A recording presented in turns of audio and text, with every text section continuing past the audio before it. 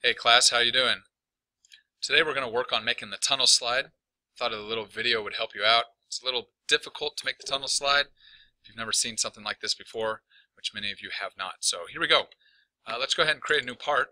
That's easy enough. And start a new sketch on the XY plane. Then I'm going to hop over to my instructions and see what they say. So these instructions are available to you. They will assist you as you watch the video. And they're pretty straightforward, so let's read through them together. It says dimension a rectangle 120 inches on the x-axis and 132 inches on the y-axis. So 120 by 132. I'm going to go over here and draw a rectangle first off. Go ahead and just put it right there. Dimension it. It said 120 on the x and 132 on the y here. Let's see what that looks like. Boom! Big rectangle. Let's move on in the instructions. Next instruction says, draw two lines through the rectangle. Dimension them 36 inches respectively from the top and the bottom. Basically, draw two lines, dimension them 36 inches. Looks like this. Line tool. Here, all the way across, make sure it's flat. Another one here, all the way across, make sure it's flat too. 36 inches, so dimension from here to that line, change it to 36. From here to the bottom, change it to 36 inches. There we go. That step is done. Let's go back to the instructions. Next it says, trim everything except the top right and the lower left. If a line won't trim, it has a dimension on it. In that case, delete the dimension. Let's go ahead and delete all the dimensions right now. It'll make things a lot easier. So, if you're in the dimension tool, go ahead and click escape. Then, click on a dimension and hit delete on your keyboard. Let's go ahead and delete all of them.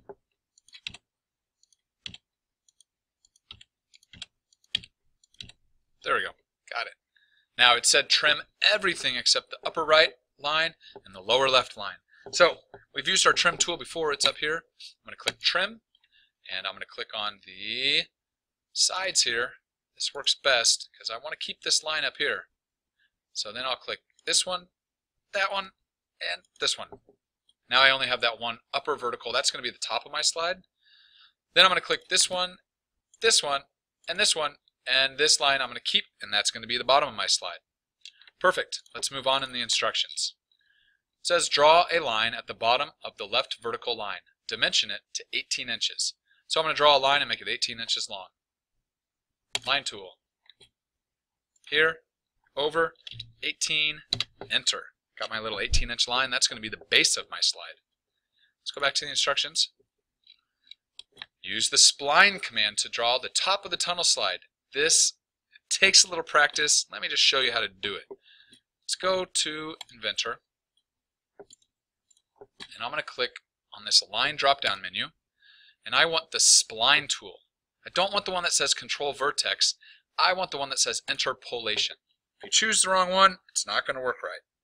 So let's design the top of our slide.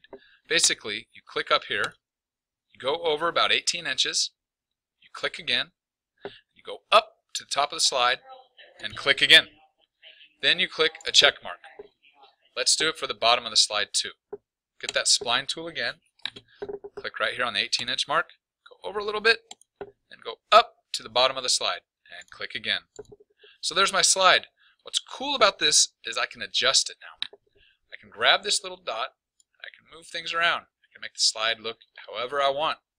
Let's keep it looking like a normal tunnel slide though. There's the top of it, and there we go for the bottom. Looks pretty good. I'm guessing most of you can figure out what we're going to do next. We are going to finish that sketch. Click on the house view, and I'm going to go back to the instructions. Alright, I did the bottom there like it asked me to. Connected it, I finished it up. I finished my sketch like it asked. And now I'm ready to extrude it. And the extrusion depth looks like 36 inches. So, extrude, select the part, 36 inches. There's my slide. Well, how is a kid going to fit down that? It's a solid piece of material. So what we got to do is shell it out a little bit. So what do we got to do? It says use the shell command. Click on remove faces and select both the top and the bottom of the tunnel. Set the thickness to 3 inches. So shell tool.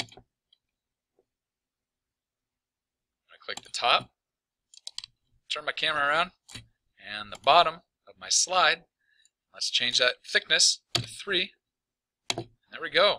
If you do this correctly, you should be able to see up your entire slide. There it is. You can see down the slide too. See a little daylight on the other end there. So let's check it out. There's my slide. Looks like a tunnel slide. Kids can slide through. If you don't like the way something looks, you can always go back and adjust it. Just double check the instructions, make sure we didn't miss anything. Looks good. Success. Alright. Let's go back and color this thing however you want. That'll do it for today.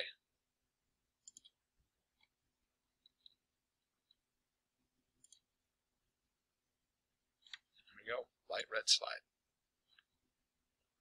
Make sure you save your file in the appropriate place before you leave your computer.